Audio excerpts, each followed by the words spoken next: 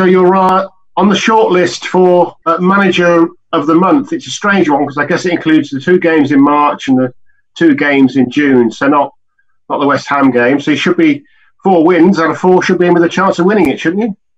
Yeah, yeah. I've still got West Ham in my head, so I was slightly surprised. But no, it's something, a small thing to be proud of. These are not the huge important things, but if it shows our good form, 5 wins in 5 in that period, playing some good stuff. Obviously, it was disappointing against West Ham, we know that. But before that, we've been on a good run. So that's always a collective award. As a manager, you can take it personally, but it's more work of the players and the staff included.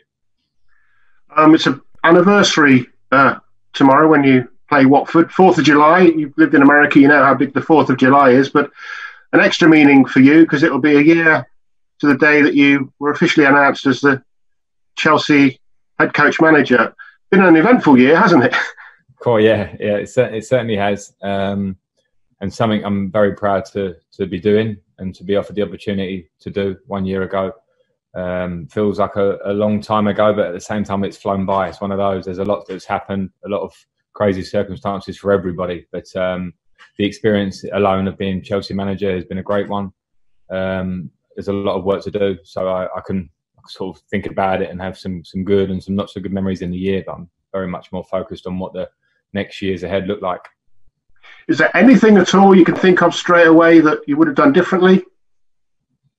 Well, there were always lots of little things. Football is at this end. The result doesn't always mirror your work or what you expect, or for whatever reason things can change. So I think you can always look back. I'm very much one to look over decisions I make or the way I work or we work and try and analyse it. And maybe you think differently with retrospect, but not really. I look forward. If there are any things that haven't quite gone to plan, we'll work to get them better for the future. I know you don't like talking this time, very, very busy mini season about the transfer window, but I'm just going to ask you one, if I may. Emerson, we're reporting, or certainly Sky Italy are reporting, talks between Inter and Chelsea about Emerson. Obviously, Conte now at Inter. Yeah, I'm not aware of the talks. What I am doing is focusing on the team and the squad day to day. I don't have any real conversations about the transfer window, whether it's who we might bring in, who might leave the club. Those are obviously questions we do have to answer come the end of the season when the window opens. But I certainly don't want to be swayed by a rumour or gossip, and I'm not involved in it. So we'll keep working. I'm sure you saw the game last night. Not for the first time, some controversy, but this one seems to have really caused 100% outrage. I guess is not too strong a word. Ruining the game. Some people have said no common sense used. I'm talking obviously about the Lucas Moura before Harry Kane. Tottenham none goal. What's your view on it? Yeah, I didn't think it should be disallowed. There have been lots of instances this season. They go for you, they go against you. I never feel bad. I never feel, well, when I listen to managers complaining and moaning, I understand it. Emotionally, it's really tough to take when decisions like that, even if the result doesn't quite follow in that moment, they can be game-changing in different ways. So I also have sympathy for the referees and the VAR officials in this case, because there are rules that have been laid down.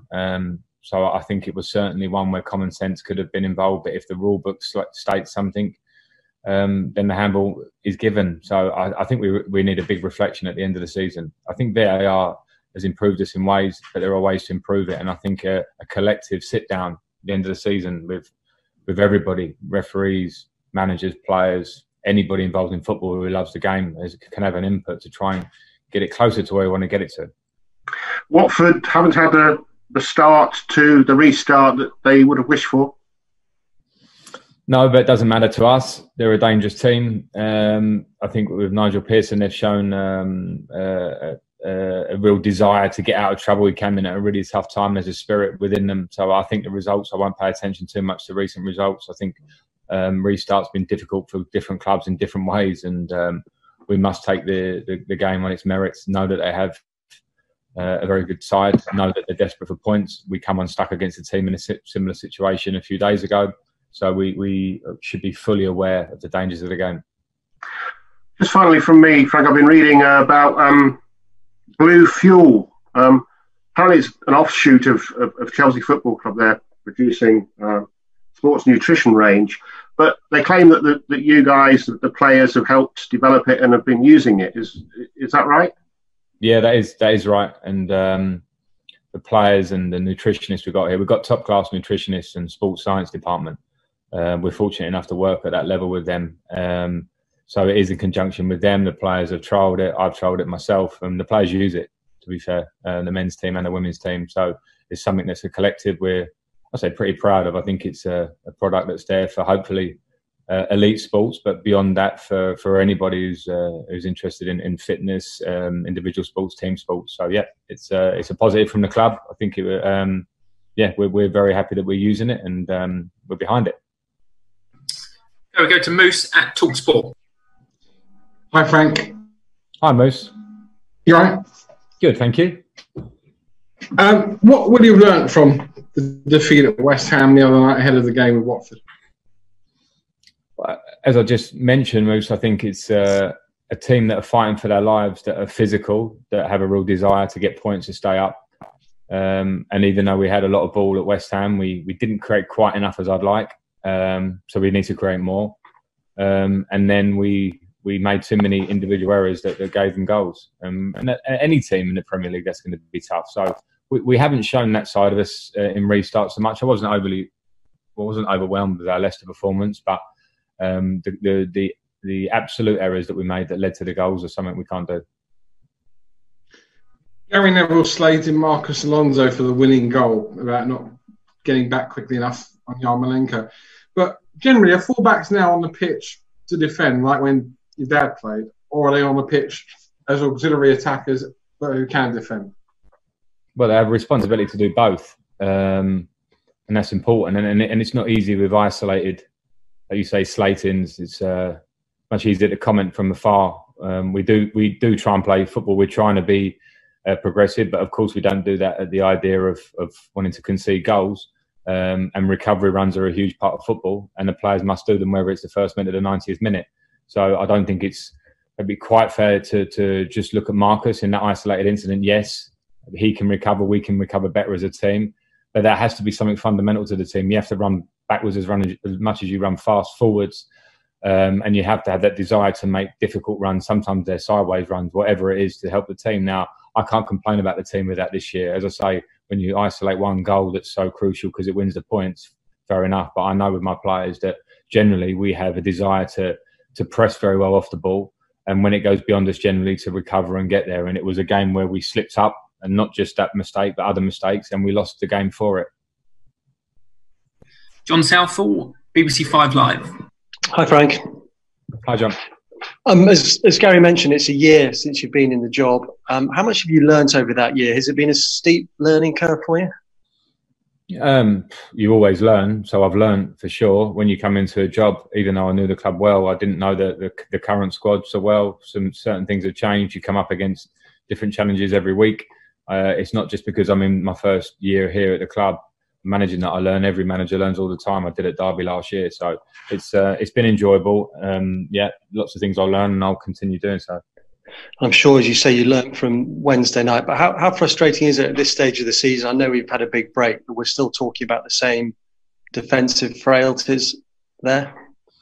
Yeah, it's frustrating because I talk a lot this year about both ends of the pitch. I think some of our performances, a lot of our performances, there's not many times I sit down after a game, and I did after Leicester, and of course after West Ham, and it feels more negative than positive. It's not been that way, and a lot of our issues in that case have been not being clinical enough in front of goal. I've said that so many times, and making individual errors defensively, and it's something we have to put right if we want to start looking at closing the gap upwards. Alex Elgeri, Premier League Productions. Cool. Hi Frank, what's the latest team news ahead of tomorrow? How's Fikayo getting on? Yeah, Fikayo's still not fit. He's hopefully going to be training with us somewhere for next week. And he's doing a lot of work. He just, in terms of the last bit to get him on a training pitch, has been tough. And Kovacic is going to be out of this game. He hurt his Achilles during the West Ham game, and we'll miss this one, possibly the next one after that. Hopefully it won't be too long after that. And earlier you mentioned that good run before the West Ham game, 5 wins in a row in all comps. Will it be easy to get that good momentum going again? Are you confident? Yes, I am. I'm confident. It's going to be tough. West Ham result, I know West Ham result. Every game now is going to be a tough one. If we go into it with the right attitude that we approach games like Aston Villa and Manchester City and Everton and Liverpool before the break, then I have real belief in us. So it's about getting our mentality right. It's about keeping freshness in the players in between games and having a real desire to achieve what we want. And we know it's pretty clear now what we want. We want to get in the Champions League spots. We have the FA Cup coming up. So there's no time to drop those levels. Nick Purell, PA. Hi Frank, thanks for your time. When pundits do comment on individual players' situations like that, how hard is it for the individual player to deal with? And with Marcus in this situation, is it something you would talk to him about? Do you need to talk to him about, or just make sure he's okay and can put it out of his mind and keep moving forward?